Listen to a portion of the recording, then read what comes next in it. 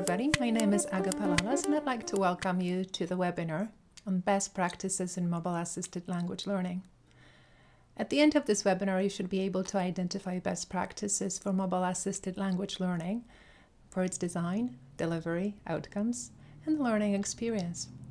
I'd like to start with a snapshot of benefits that are unique to mobile-assisted language learning compared to other computer-assisted language learning methods and tools. Mobile learning offers the capability of taking learning outside of the classroom, of taking it into the real-world environment, thus augmenting in-class learning with real-world practice.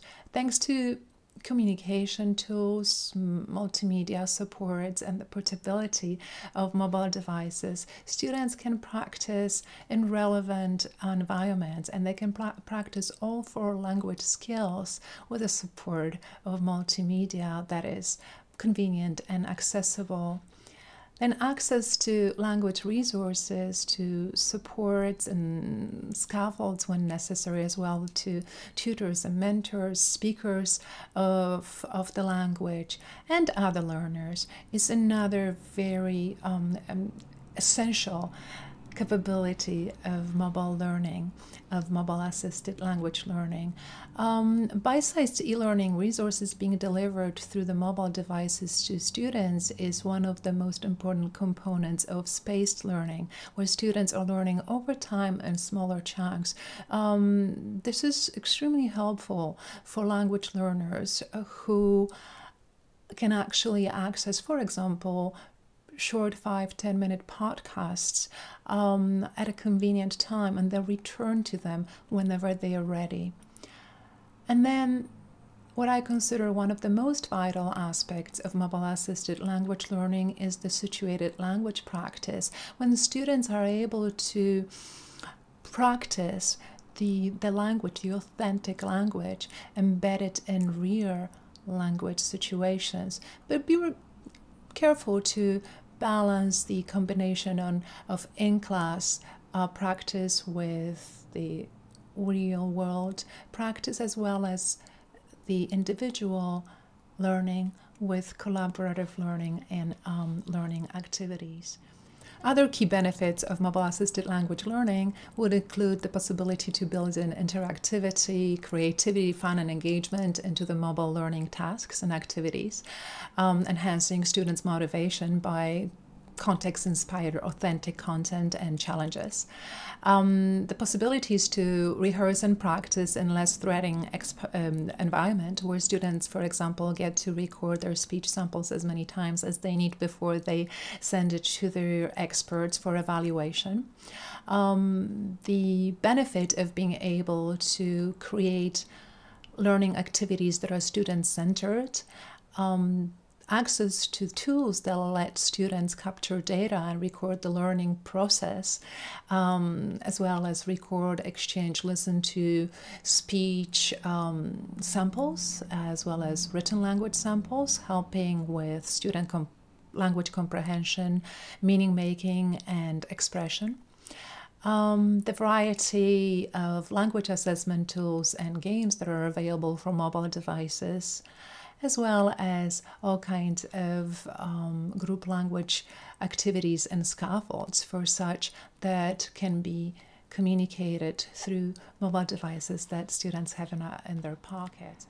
Some of the most popular mobile-assisted language learning tools will include email, web browser, audio and video player, voice recorders, camera for photo and video recording and editing, note-taking tools, SMS and texting capabilities, as well as GPS and other location-aware capabilities of our mobile devices. And how would students use those mobile tools? Well, for example, audio and video player can be used for language podcasts, for listening to audiobooks, for watching YouTube videos for the sake of practice. Voice recorders can actually help students rehearse and record multiple examples of their own speech and other people's speech, record student radio, for example, as part of a class activity, create mini stories, a little bit longer stories, either individually or as a group, and record speech samples for feedback and exchange them. Similarly with camera, students can create capture communicative situations and then analyze them and work with them. They can also create their own mini stories for evaluation and be really creative with role playing and, for example, stand-up comedy episodes. And here are some examples of mobile apps that I encourage you to visit after the webinar. These would include tools that are quite often used in mobile-assisted language learning practice, and these are tools for feedback collection, polling, student response systems, vocabulary acquisition and learning supports, speaking and listening, and pronunciation supports, as well as those tools that help with the integrated language practice. Now that I've given you a brief overview of mobile-assisted language learning practices, I'd like to share with you a few findings from my research studies that focused in the area. The study I'm referring to here resulted in a set of mobile-assisted language learning guidelines and recommendations how to implement them. A new theoretical perspective also emerged from the study findings. I refer to it as ecological constructivism. Ecological constructivism was derived from social constructivism, social cultural theory of learning, ecological linguistics, and contextual and situated learning approaches. This theoretical framework emphasizes active learning around real-life problems, with language learning tasks and activities incorporating interaction that's often embedded in real-world language situations. Viewed through the ecological constructivism lens, mobile-assisted language learning practice is based on communication and interactivity of learners in social contexts. The activity that's embedded in real-life situations, language situations, and the learning that's mediated by the mobile tool that the learners are using, as well as mediated by the interactivity with the context and the affordances that are available in the environment in which students are completing the language tasks and activities. Such affordances would be, for example, signals, sounds, behaviors, pointers to various types of information that's accessible to learners in the environment and helps learners with labeling, with understanding, meaning negotiation, comprehension, and other activities involved in language practice. Following these theoretical principles, a set of mobile-assisted language learning tasks was created, including collaborative multimedia dictionary, a bank of idioms, students' radio, where students recorded interviews with professionals and experts in various areas, a scavenger hunt that focused on vocabulary building, and some other mobile-assisted language learning tasks that could be completed only with the help of mobile devices, where students could collaborate on both in-class and out-of-class activities.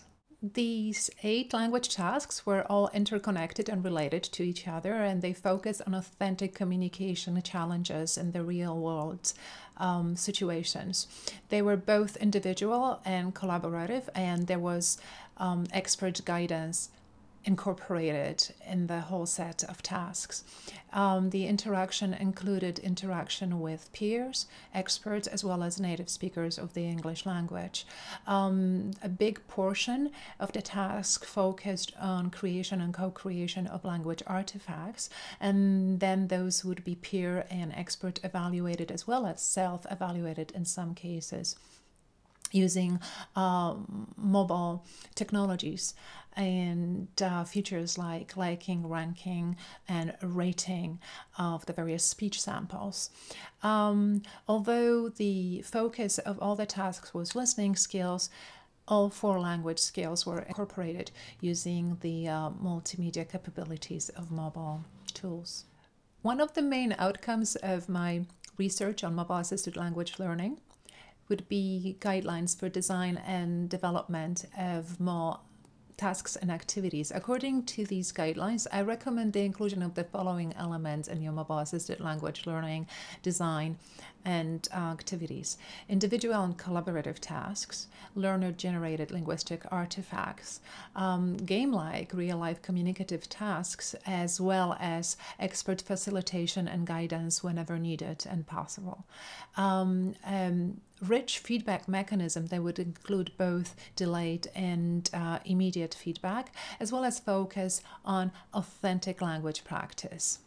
You would also want to incorporate self-paced individual language activities, integrate all 4 language skills practice, and give access to linguistic resources that are task-related. So relevant vocabulary, dictionaries, pronunciation of the words, and very clear task directions, as well as explanations and examples, and modeling of language utterances. And finally, support of out-of-class learning with in-class, face-to-face if possible, or at a distance, practice and instruction. So a blend of both individual, collaborative, in-class, and out-of-class if possible, a blend of all these language situations, language instruction, and language practice.